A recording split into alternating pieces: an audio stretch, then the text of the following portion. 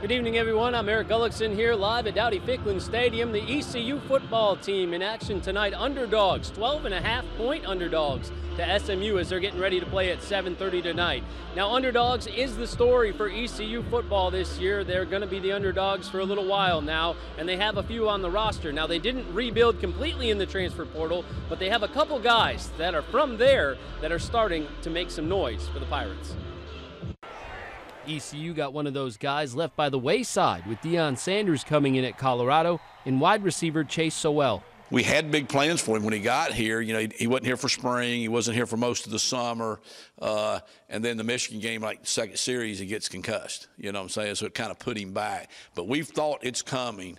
And I think the last 2 weeks, it's really showed that he could be a big-time player here. His play has improved each week, and so have his yards per game. He's definitely trending upward. Now, the thing I challenged him with is, now you gotta stack another game, another positive game on top of that. You know, if he can continue to improve on his performance, then obviously that's good for us. But I think that kid's got a very high ceiling.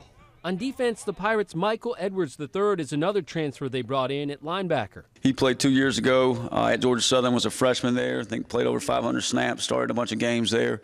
Last year was kind of behind, down the depth chart a little bit for us, behind a couple guys that were older. He's second on the team in total tackles and tied for the team lead in tackles for a loss. Loves the game is probably the best way to say it.